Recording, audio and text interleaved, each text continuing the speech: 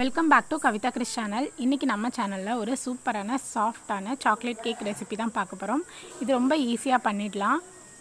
இந்த குவாரண்டைன் டைமில் நமக்கு வெளியில் கேக்கே கிடைக்காது. ஸோ சாக்லேட் கேக் கண்டிப்பாக கிடைக்காது. இந்த மாதிரி வீட்டில் ட்ரை பண்ணி பாருங்கள். நாங்கள் பண்ண ரெசிபியை உங்களோட அப்படியே ஷேர் பண்ணியிருக்கோம். இந்த கேக்கை எனக்கு ஒரு அக்கா தங்கச்சி 2 பேர் இருக்காங்க. ஸோ நாங்கள் 3 பேரும் சேர்ந்து தான் பண்ணோம். கேக் பார்க்கும்போதே உங்கள் எல்லாேருக்கும் சாப்பிட்ணுன்னு ஆசையாக இருக்கும்னு நினைக்கிறேன். இது பிஸ்கட் வச்சு நாங்கள் ட்ரை பண்ண ஒரு ரெசிபி. வீடியோக்குள்ளே போகிறதுக்கு முன்னாடி நீங்கள் இன்னும் கவிதா கிறிஸ் சேனலை சப்ஸ்கிரைப் பண்ணனா மறக்காமல் சப்ஸ்கிரைப் பட்டனை கிளிக் பண்ணிக்கோங்க. வாங்க வீடியோக்குள்ளே போகலாம். இதுக்கு தேவையான பொருட்கள் பார்த்துடலாம். சாக்லேட் சிரப், இது இல்லைனா கூட பரவாயில்ல. வாசனை இல்லாத ஆயில் எது வேணாலும் எடுத்துக்கோங்க. ஒயிட் சுகர் எடுத்துருக்கேன், நாட்டு சக்கரை கிடைக்கல அதனால். அதுக்கப்புறமா காய்ச்சி ஆற வச்ச பால், பேக்கிங் பவுடர், பேக்கிங் சோடா, தேவையான அளவு வெனிலா எசன்ஸ். அளவுகள்லாம் நான் அப்புறமா சொல்கிறேன். 2 packet height and seek biscuit.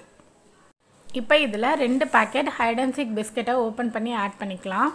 இது சாக்கோ சிப்ஸ் நிறைய இருக்கிற ஒரு பிஸ்கெட். சாக்லேட் கேக் பண்ணுறதுக்கு கண்டிப்பாக இந்த மாதிரி பிஸ்கெட்ஸ் யூஸ் பண்ணிங்கன்னா ரொம்பவே டேஸ்ட்டாக இருக்கும். இப்போ நம்ம கட் பண்ணி எடுத்து வச்சுருக்க எல்லா பிஸ்கெட்டையும் ஒரு மிக்ஸி ஜாரில் சேர்த்துட்டு கூடவே 2.5 ஸ்பூன் ஒயிட் சுகர் சேர்த்துருக்கோம். சாக்கோ சிப் பிஸ்கெட் அப்படின்றதுனால ஸ்வீட்னஸ் ஜாஸ்தியாக இருக்கும். ஸோ இன்னும் அதிகமாக நீங்கள் சர்க்கரை சேர்த்திங்கன்னா கேக் ரொம்ப ஸ்வீட் ஆகிடும். சர்க்கரையும் பிஸ்கட்டும் சேர்த்து நல்லா ஃபைன் பவுடராக அரைச்சாச்சு. இப்போ இதை ஒரு பவுலுக்கு மாற்றிக்கலாம்.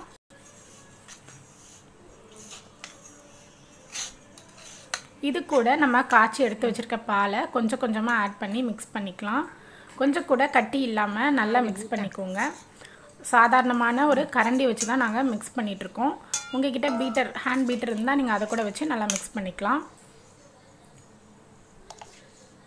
இப்போ இதில் மொத்தமாக 1 கப் அளவு பால் சேர்த்துருக்கோம். இந்த மாதிரி கன்சிஸ்டன்சியில் நமக்கு வேணும், அதனால் 1 கப் சேர்த்துருக்கோம்.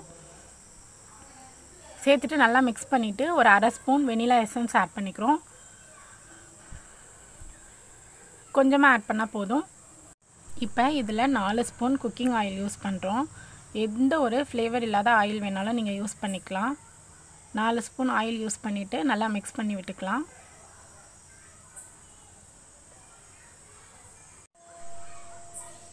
இப்போ அவனை நம்ம நல்லா ப்ரீஹீட் பண்ணிக்கலாம் ஒரு 5 மினிட்ஸ். இது கம்ஃபர்ட்ஸ் அப்படின்ற ஒரு பிராண்டோட அவன்.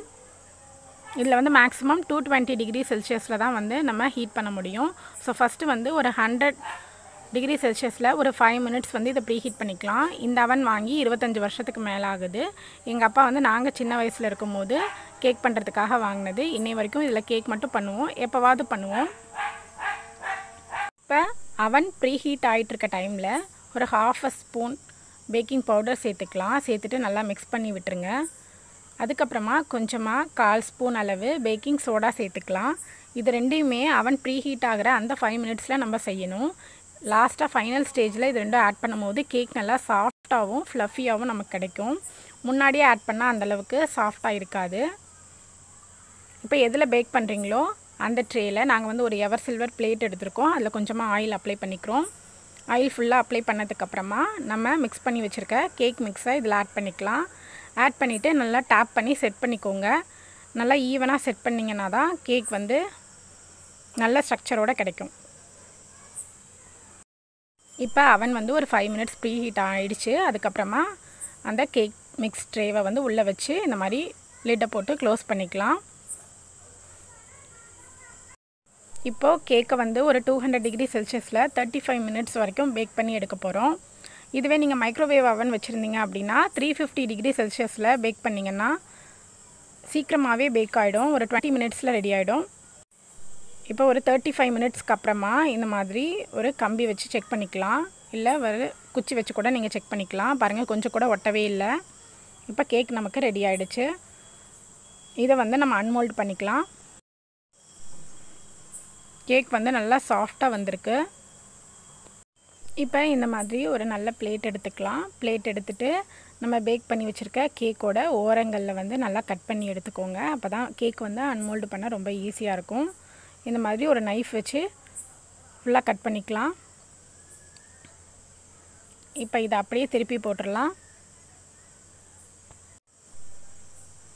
அவ்வளோதான், நம்மளோட சூப்பரான சாஃப்டான யம்மியான சாக்லேட் கேக் வந்து ரெடி ஆகிடுச்சு. இப்போ இந்த கேக்கை உங்களுக்கு நான் கட் பண்ணி காட்டுறேன். எவ்வளோ சாஃப்டாக இருக்குது அப்படின்றது நான் கட் பண்ணும் போதே உங்களுக்கு தெரியும்.